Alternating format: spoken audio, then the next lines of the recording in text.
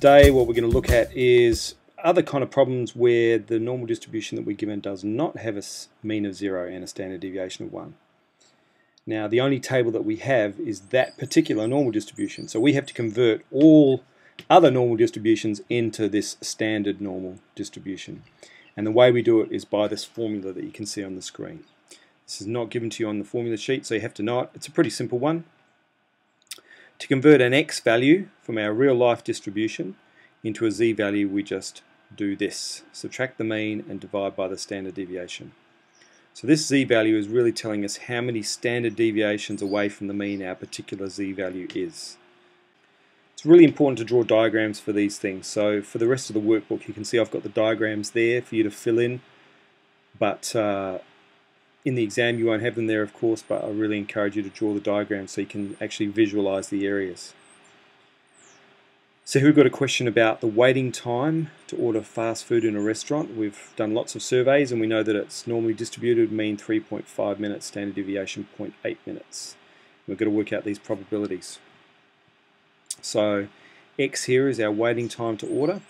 For our first question, the probability that it's longer than 4 minutes. Okay. So on the left here, that's the probability we're looking for. The mean's 3.5. We want to work out the probability of getting 4 and above. Now I'm going to convert this normal distribution into the standard normal distribution using that formula above. X, which in this case is 4, minus the mean, 3.5, divided by the standard deviation. Gives me 0.625. So now this problem is converted into this problem. The probability that z is greater than 0.625. And we know all about z, we've got the tables, we've got the probability. So we go to our tables, we look up 0.625. Remember that's going to give us the value from there all the way down. So 1 minus that area is going to give us the shaded area that we want, 0.266. Second question, what's the probability that we wait less than 2 minutes? Okay, draw the diagram, there's 3.5 in the middle, less than 2. You can see our probability down here. Let's change that value of 2 into a z value.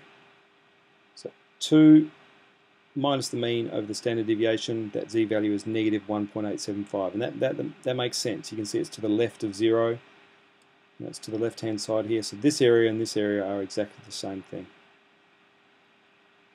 So I can't look up negative 1.875 in my tables because it's only positive. So what I do is I look up positive 1.875, look up that value, which gives me from there all the way down, and say 1 minus that, which will give me the area above positive 1.875, which is the same as this area here.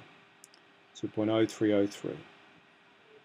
Give your answer as probability. If you want to write it as a percentage, or think of it as a percentage, that's just over 3% chance. Last example, very similar. We're looking for the probability of waiting between 2.8 and 5.2 minutes. Here I've converted both of those x values into z values. You can see I've done it in this place here. You can do it separately.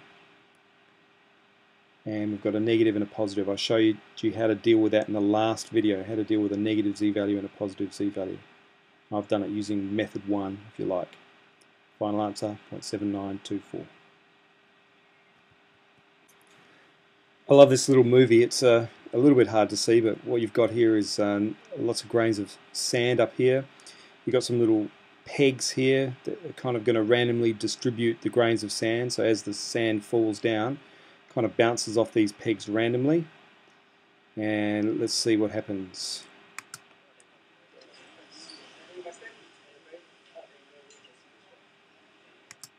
A perfect normal distribution, as you can see. So let's watch it again.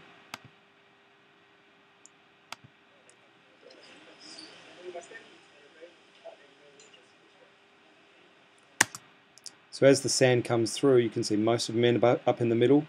Sometimes just from random bounces they end up right on the end, but not very many of them. Some end up down the bottom here, but not very many, the majority in the center. This is for those people that have a Casio FX991 ES or a similar model. Working out these probabilities or these z values on your calculator is really easy, and you don't even need the tables because your calculator has all these z values in them. So if you do have one of these calculators, check this out. You have to be in stat mode first, and then you go to, when you're in stat mode, Shift 7 gives you Distra, this menu pops up, 1, 2, 3 or 4. You don't have to worry about 4. P, Q and R we're interested in. If you hit P and then a number, it will give you that Z value and all the way down. So basically what the table is giving you. If you hit Q, it's going to give you the Z value to the middle, to 0. It doesn't matter if it's positive or negative. And for number 3, R is giving you that value and above. Now that is very handy. So you might want to still check your table that you're correct if you do have time, but this calculator function really simplifies the looking up of the probabilities from the table. Just also to note, when you do this, sometimes the answer to the 4th decimal place is different from the table. As long as you round your answer to 3 significant figures, 3 decimal places, when you're using the calculator value, you'll be right.